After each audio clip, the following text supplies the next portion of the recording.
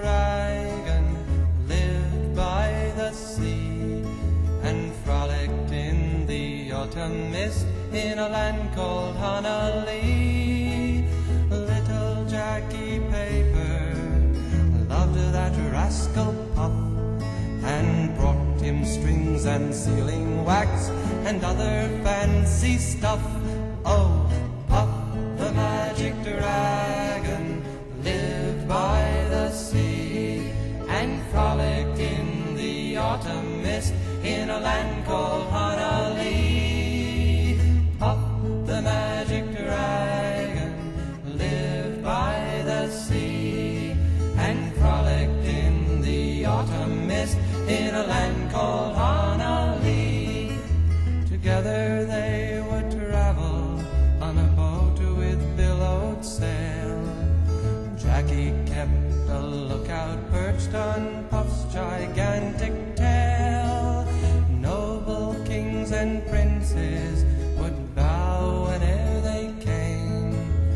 Pirate ships would lower their flags when Puff roared out his name.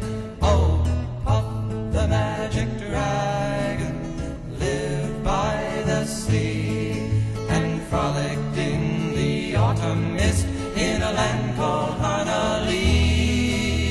Puff the magic dragon lived by the sea and frolicked in the autumn mist in a land called Honolulu.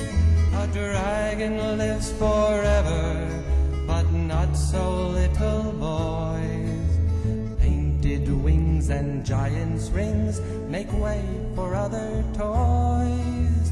One gray night it happened, Jackie Paper came no more, and Puff that mighty dragon, he ceased his fearless roar.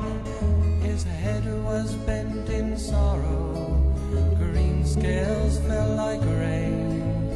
Puff no longer went to play along the cherry lane. Without his lifelong friend, Puff could not be brave. So Puff that mighty dragon sadly slipped into his cave. Oh, Puff the magic dragon lived by the sea and frolicked in the autumn mist in a land called Honolulu. Puff the magic dragon lived by the sea and frolicked in the autumn mist in a land called Honolulu.